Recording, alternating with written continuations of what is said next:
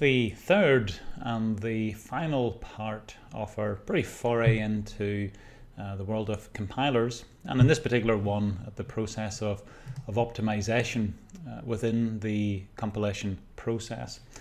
This is an important one because the process of trying to optimize our code is something that's going to help us as programmers to have something that runs as fast or as small as it can be.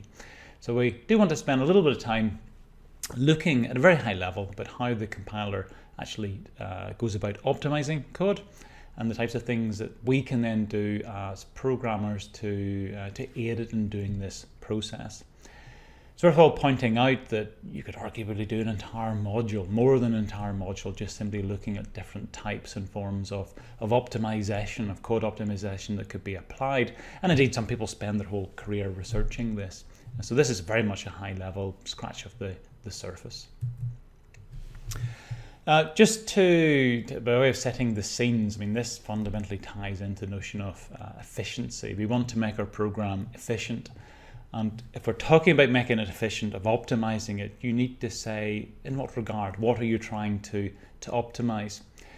There's two main elements you may try to optimize or to make as efficient as you can be if we're thinking about programs. One of them is the amount of memory, the memory footprint that is required to run that program. And the second one then is the number of CPU cycles that are required to execute that program. And if you're developing for a device that has a limited amount of memory, then you may want to optimize to make the memory footprint as small as possible. If memory isn't a concern, then you probably will want to optimize to make it run as fast as it possibly can to require as few CPU instructions. That can make it more responsive. We've also mentioned before, it can also help by way of putting less drain on the device. Important if you're having something that's running from a battery or some other type of supply of power. When we think about the process of optimization, it is in principle true to say that for one particular problem there will be one optimal or the most optimal solution, or it could be shared with a number of them, but there'll be one approach beyond which you'll not be able to do faster.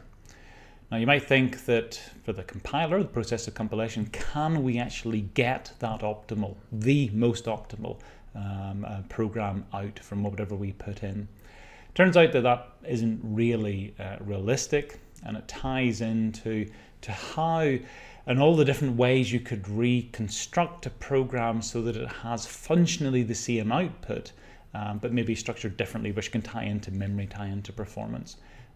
So it's an NP-complete program, which means as you increase the complexity of the program, the number of different ways you can restructure it vastly increases.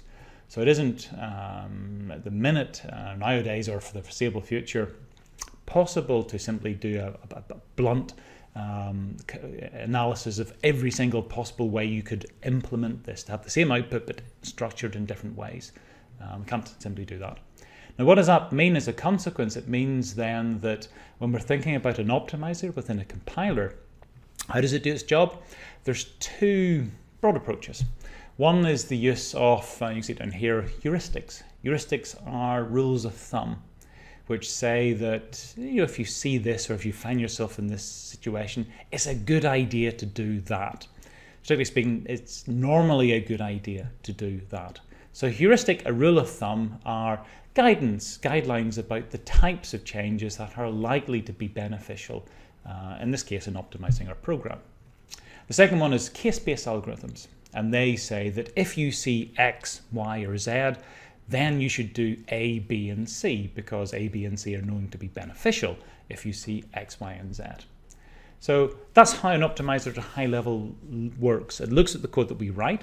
It tries to map it onto a number of cases that it knows. It tries to apply heuristics to the code that it sees. And it uses those then to produce a more, one hopes, more optimal version of our program. And a good optimizer will produce one that is maybe nearly optimal in that sense. This is important. It's important for us as programmers because the optimizer will be trying to compare our code against templates that it's looking for, because our optimizer will be trying to use rules of thumbs, heuristics. If we write our code in a way that maps easily onto it, or makes it visible or explicit the types of assumptions it's looking for, then we give it the hooks, the ability for the optimizer to notionally understand the code that we've written. If we write our code in a different way, where that's not as apparent, then it makes the job of the optimizer more difficult. And if it's too difficult, then the optimizer is not going to be able to optimize our code, and we end up with a program that will not be as fast, as efficient as it might otherwise have been. In terms of how the optimizer goes about doing this, there's really one sort of simple notion we want to look at, the notion of a block of code, or of a basic block of code. In essence, optimizers work by sort of analyzing flows of data through a program. So it's interested in taking, for example, a variable or a piece of data and looking at how that variable or piece of data may potentially be modified or manipulated or changed as it passes through a number of different instructions. Because that functionally is the process that happens. And that means you may be able to rearrange those instructions to have the same functional output, but to do it in a faster, more efficient, more memory compacted manner.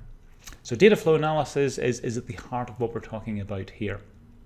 Now, you mentioned in the middle paragraph, the optimizer may not be able to track variables within poorly written code. So if it's trying to understand the flow of data through it, then depending on how we've written it, that will determine the challenge that it actually faces overall. When we're thinking about a basic block, as we are here, this is a chunk of code into which there is one exit point and one exit point.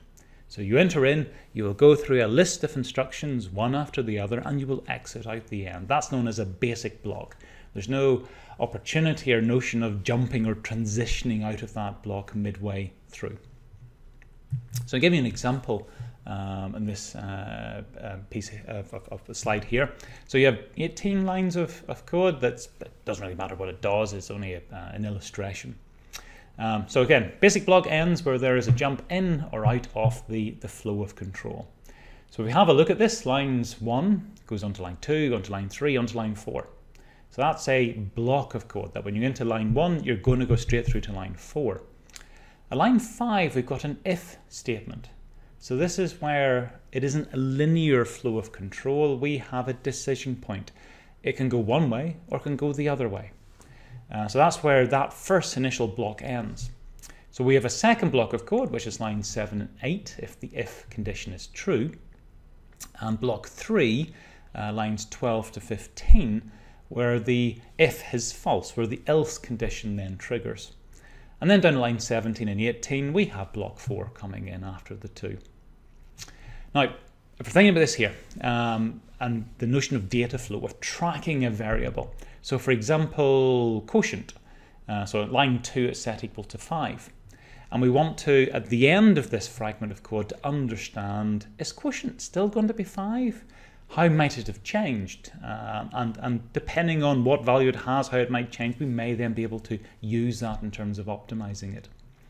So this is where the notion of splits, where if you have an if statement, depending on which path you take down, that may or may not change the variable you're looking at. If it does change it, so for example, in this case, quotient is something that is updated in both the if and in the else, it means down on line 17, where we're trying to store the quotient, we actually have two different variables that it could be, depending on which side of the if-else it went down. Now, tracking two different variables to say is either going to be this or going to be that, that's not difficult for a compiler. If there was three different variables, it could be A, B, or C, or so three different values that a variable could have, or if you had multiple variables, that's where it gets more interesting. And all optimizers will have a limit just in terms of how many different values for a variable they can track, or how many different variables they can track in terms of going through this. And then that ties into the structure of the code. So depending on how we write it, we'll present it with a difficult flow analysis or a more straightforward flow analysis. There's a simple rule of thumb here, and if we use this rule of thumb, it's a heuristic, we will be helping the optimizer to do its job. And you see it down at the bottom. Good rule of thumb. Avoid unnecessarily, and that's the key word, unnecessarily complex branching. So branch only when we need to. If you don't need to branch, then don't branch. So if you try, when writing your code, to avoid unnecessary branches, then that is the type of thing that's going to help the optimizer and make it much more, well, one presumes, much more likely that it'll be able to track the flow of data through the program, and hence then to be able to apply its rules of thumbs, its own heuristics, its own case-based analysis. As an illustration of, and this is very high level, some of the types of things that an optimizer might do. So this is sort of to flavor then that it's understood our code, it's sort of tracked the things through, and it's been able to do that, it hasn't had to give up in that process. Then what might it do as a consequence? So just go through these quite quickly. Constant folding is the first one. So compute and use the value of a constant expression or sub-expression at compile time instead of omitting code.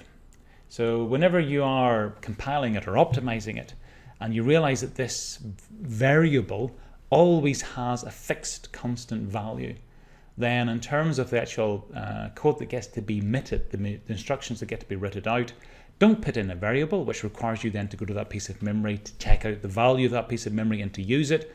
Just hard code in notionally the actual value itself that would have been looked up from it. So that'll give us an efficiency saving. Constant propagation is another one. So if a variable is assigned a constant value, doesn't change, then replace that variable with the constant value. So again, you same sort of thing of putting that particular thing in. Sub-expression elimination, you can see this over here. So we have over on the left-hand side, well, a is equal to b times c plus x is line 1. And line 2, d is equal to b times c plus y.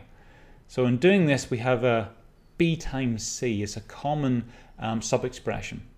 So you could, if you wanted to, admit the instructions to take b to multiply it by c and to store it in some temporary variable. Or you could restructure the code, so you do that initially at line 1, you compute b times c, and then lines 2 and 3, when you're calculating a and d, you make use of that value that's been created. So when they talk about sub-expression elimination, it's not really deleting the thing, it's simply doing it up front and making use then of that data and not recomputing exactly the same value. A few other things, dead code elimination. So ideally, we shouldn't put these in as developers anyway when we're writing it. But removal of statements, neither the result of the statement will never be used. That's known as irrelevant code. So you've written something, you give something a value or calculate something, but you then never actually use that thing later on. Relevant. Or when a conditional block containing the statement will never be triggered. And sometimes that can be a little bit more hard to discern. Known as dead code. So if an if condition can never ever be true, there's no point omitting instructions for that, it's just going to waste memory. Loop invariance, a similar sub-expression elimination, that if whenever you're looking at a looping structure, a for, a while, or whatever it's going to be, there is some computation that's calculated within that loop that is invariant. So every single time you go through the loop, you will calculate the same thing again and again and again. That's just wasteful computation. So you can do the thing initially at the start and then reuse it as you go through. Worthwhile saying there, when we're talking about the different ways you can optimize, we have the notion of CPU cycles or memory usage. There was a comment in the slide that indicated that generally speaking you can't do both. You can try to balance them if you want to, but often a lot of the techniques that aim to improve the speed at which it executes will do so by creating more or using more memory, for example, for holding temporary variables that otherwise wouldn't exist. And likewise, if you're trying to optimize the memory, some of the techniques there will do that by recalculating things as opposed to storing them in memory. So quite often these two things are not mutually exclusive, but the techniques to enhance one have a detrimental effect on the other. Induction, similar thing there. So a loop, if a variable is a computing expression, may be entirely dependent upon another variable, you can use a mathematical process, induction, to sort of infer, to calculate that, to merge these things together so you have a more simple form of the expression. Strength reduction is an interesting one. So if we have a look at the fragment of code at the top, we've got a for, I0 going up to n, exactly the same in the loop structure in the bottom. So we're going to calculate exactly the same value. What we're storing here is updating an array with index I, and we're setting it equal to 2 times I. Now, the whole notion of 2 times I, 2 times 0, 2 times 1, 2 times 2, 2 times 3, 2 times 4, effectively it's just adding the variable onto itself every single time. So there, that calculation or series of multiplications is the same as a series of additions where you know you're adding the value 2 onto the addition every time. Because if you think about the series would go 0, 2, 4, 6, 8, 10 and so on. You can multiply that out, you can just add that up 2 at a time. Now, compilers are capable of working that out, and they're capable then of going, right, I have a multiplication instruction to execute here. And if I can replace that with a less strong, sort of a weaker instruction, like an addition, something that's quicker to calculate, you can have the same overall answer, but you can use a bunch of instructions that do it in a way that is faster.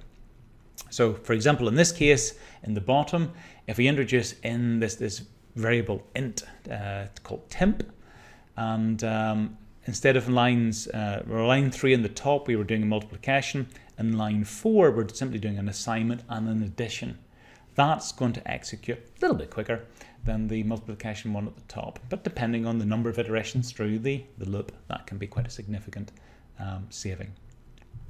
So other examples there, if you're doing multiplication or division or things like that, if the things you're multiplying with is a 2, a 4, a 16, something like that, a power of 2, then you can also use bit shifting, just simply to shift the bits one way or the other if the number has the same overall effect. Most compilers, they're set up, well, it depends on the settings you set up for it, but you can probably assume initially no optimizations will be applied unless we actually tell it how we want the thing to be optimized. And if we're telling it, we'll normally be expressing a preference for speed or for memory in terms of which thing we want to try to have as much efficiency in as possible. Bit at the bottom is relevant. Many debuggers won't work with optimized code. So if you're debugging your program and running in debug mode, there you have additional code put in that has breakpoints and a whole bunch of other stuff. That's almost, it slows down the program. So that's why you do use debug mode to have all of this functionality available. Whenever you're happy, turn into release mode, removes that, but therein you also apply whatever form of optimization you want to do. And for good measure, you make sure you thoroughly test the program in release mode as well. Key takeaways.